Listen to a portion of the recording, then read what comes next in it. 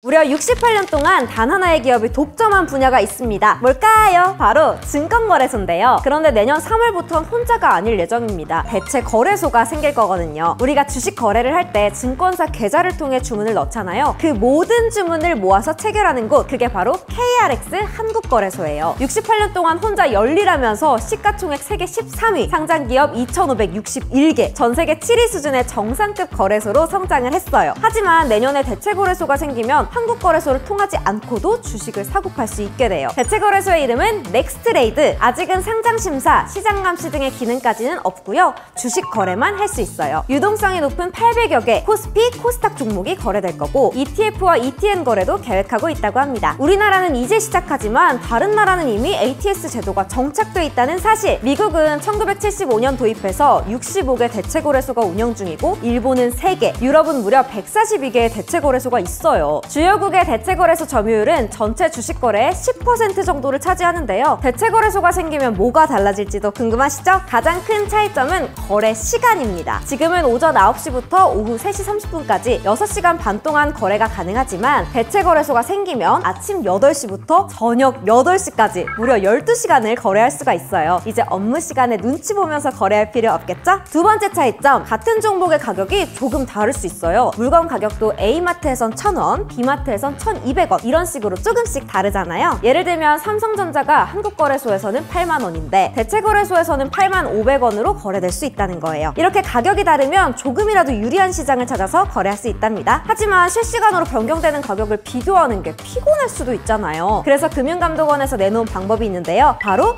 최선 집행 의무입니다. 투자자가 주문하면 증권사가 알아서 두 시장의 호가나 잔량을 비교하고 최선의 조건으로 집행한다는 거예요. 투자자에게 유리한 시장으로 주문을 넣게 된다는 얘기죠. 새로운 주문 방법도 생길 예정인데 중간가 호가와 스톱 지정가 호가. 중간가 호가는 최우선 매수, 매도 호가의 중간 가격으로 가격이 자동 조정되는 거예요. 만약 현재 최우선 매수 호가가 2만 원, 매도 호가가 2만 100원이라면 내가 중간가 호가로 주문을 냈을 때 자동으로 2만 50원으로 주문이 나가는 거죠. 가격 입력 없이 내가 원하는 수량만 적어내면 끝! 스톱 지정가 호가는 주가가 특정 가격에 도달하면 주문이 체결되는 방식인데요. 예를 들어 시장이 하락 추세일 때 스톱 지정가 호가로 매도 주문을 낸다면 현재 21,000원인 주가가 하락해 스톱 가격인 25,000원에 도달했을 때 미리 설정해 놓은 지정 가격인 2만원으로 매도 주문이 나가는 거예요. 예상치 못한 큰 손실을 막아주는 거죠. 살 때는 반대인데요. 주가가 10,000원을 돌파하면 사야겠다 싶을 때 스톱가를 10,000원, 매수가를 11,100원으로 주문하는 거죠. 그럼 가격이 10,000원을 찍는 순간 11,100원 매수